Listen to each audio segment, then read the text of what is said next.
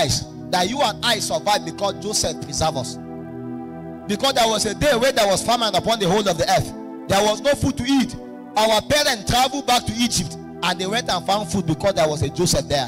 Who will come in that day to deliver us? In the day the devil mean that everybody in your family should die, who will stand and say, thus far shall thou go and no more further?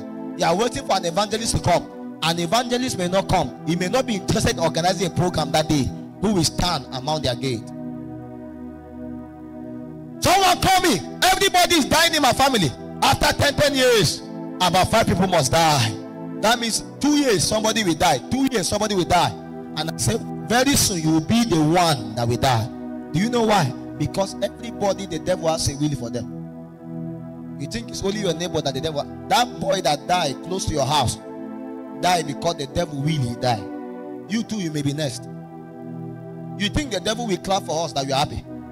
You apply school, suffered, you write WAEC, write NICO, write JAM, you fail several times, and finally, by the prayer of one intercessor, you got an admission, and now you step into campus and you say, I'm the beautiful lady that's appeared.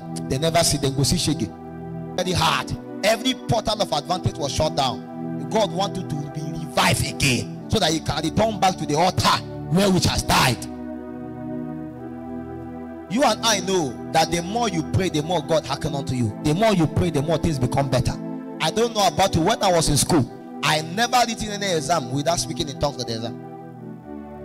One of the secrets of our success is that we make everything spiritual. Somebody say, why are you too spiritual? Okay, what do you want me to be? Do what? Life is basically spiritual. I was traveling the other day. I discovered I was the only one that does not have a jazz in my body. Everybody has a jazz. The Islamic guy has a chalbi, and he was enchanting with the chalbi. He even have a time watch, counting how many times he has counted the chalbi. The other guy, the driver had a place that he put something there that as we are moving, he will tap the thing like that. I was the only one that was there as a fine boy, and I realized that if I don't awake my altar, very soon I will die. Because as I try to close one, I order what is it I like it? This thing that look like mama. Eh? Okpa, I like it. I order okpa. I say okpa, come. I order cold coke. Add fearless. This journey is long. Let me eat. As I want to eat, the Lord say you will die. Everybody here is holding to their shrine. I was the only one that was ordering things to eat. You are ordering suya, ordering. The journey is far. People are holding. A Muslim is reciting he's counting his chalbi because he knows this journey is very far. Because the last time people went to Abuja Road, some of them they enter inside bush, some of them they enter inside rock, some of them they tire busted and they burned. You are about to pass through the same route of Kadesh Barnea, and you think that you enter there by fun fair. You are joking. Just when I want to take my fearless, the Lord do the burden upon me. He said, young man, you enter here, I've never even prayed. You want to take and fearless. What if you eat it and that's the last time you eat it? Now realize that I was the only one that was casual there. And I began to pray in my spirit.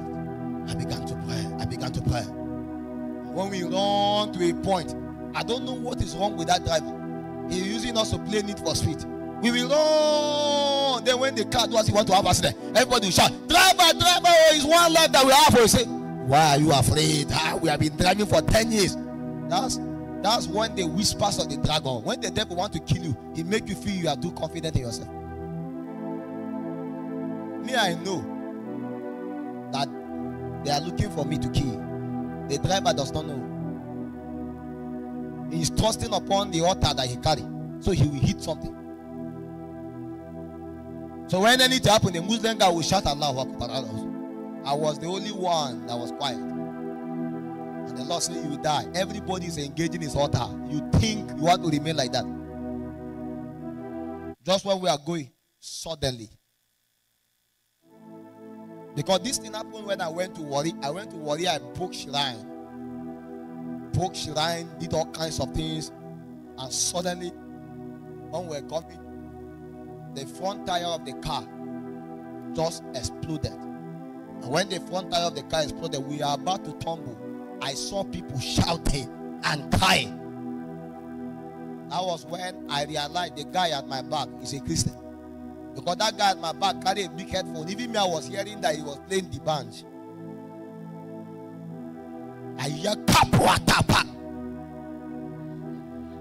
There is an intercessor here. Suddenly he was revived. There was a revival because there was a danger. Many of you do not know that the reason why demons are still attacking you at night because you have not made prayer your lifestyle. So God will allow them to oppress you so that you can pray. Because when you pray, you give God glory. When you are praying, you make God happy. But when you are not praying, God is sad. Because what God takes is prayer. What do you think me and you can give God? Worship and prayer. The man that cannot pray cannot even worship God. Do you know that? Do you know it requires a lot of informality to worship God? That's why when we are worshiping, many of you are not looking at this. Why? Because big girls don't worship God. They only dance in party and twerk by a ring light. Because you don't care to do that one. But when we come, we are talking, we are worshiping God, you are feeling you are too big. So if you can't pray, you can't even worship God. I'm telling you. So God will allow things to happen to you so that you can worship Him, so that you can cry. Because when you cry, you make God happy. It's just like having a baby that cannot cry. Imagine you have a child, the child cannot cry. You will think the child is there. So it's very important that we cry to God. So that thing happens so that we can be revived in that car. Suddenly all of us, and the thing stop.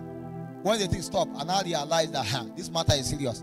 So when we enter the car, nobody plays circular song. Even the driver himself, after we change the thing, said, let's go. We didn't tell him go graduate. Now he's going. Why? Because death was introduced. Revival is a system that God used to restore us back to Himself. Revival is God's system of restoration. When we return back to Him. Because it is possible for us to leave God where He is working with us. If you study the life of the children of Israel, they always backslide. I'm not joking, they always. So anytime they backslide, what did God do? He give them up to be in captivity. Whether to the Assyrians, to all those people, they will deal with them very well. Then when they start crying, hey God, He will not come back and save them. Realize that? If they remain in obedience with God, they will never enter captivity. But when Israel is seen very well, God will not come and say, why Assyria? He will tell the king of Assyria, come and carry them. Flog them very well. When they suffer, they remember the Lord. The Lord will not come and save them. We are like a symbolism of the children of Israel. Anytime we begin to walk on our own path and begin to go our way, living our life the way we want to live, God will allow us to be dealt with by the devil. In fact, sometimes things will go so bad. You start a business with your friend. All of you put 20,000. Your own return back to minus 10,000. Your friend make extra 30,000. God, why? The problem is that you have a covenant your friend does not have. So God can allow your friend to prosper. One day He will meet your friend at the junction. But you, it's now that God wants to meet you. And if God did not meet you now, He can't meet you. So God will frustrate the business. So that the day you wake up and start crying, He will now come and start showing you that He loves you. In fact, Jesus can even appear to you and not talk about the business. He will appear to you and tell you that He loves you. Give you vision and dreams. Give you revelation. But my business, forget about it. Just when you fear, everybody in FCN is entering. You know, there are too many ladies in this school. Do you realize that? There is scarcity of guys. I don't know how these guys are surviving here. That means it's possible that one guy can have 10 ladies. And some ladies will still be with that guys. Oh, you don't know? I'm a young man. I know what's going on among you. I know it's not word of knowledge. It's just word from knowledge. So you fear? Ezekiel liked me very well. The way he's looking at me in lecture, I don't understand. And you don't know that your own altar and covenant in this school, that you will not enter a relationship till when you are about to leave. He felt that, everybody looking at me now, what will I do? Am I not tired of escorting myself alone going to the hostel? How can I be the only one calling after at night? Nobody will call me. You check your phone in the evening. You check, no call, no missed call, no text message. You now enter WhatsApp, nothing. You went to Facebook, nothing.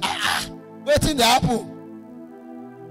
Am I cursed? You ask your friend, am I not beautiful? They say you are beautiful. And I say, but why? You check the mirror. I be the mirror or something. You went and buy the bigger one. God is the one hiding you. Because precious things are hidden.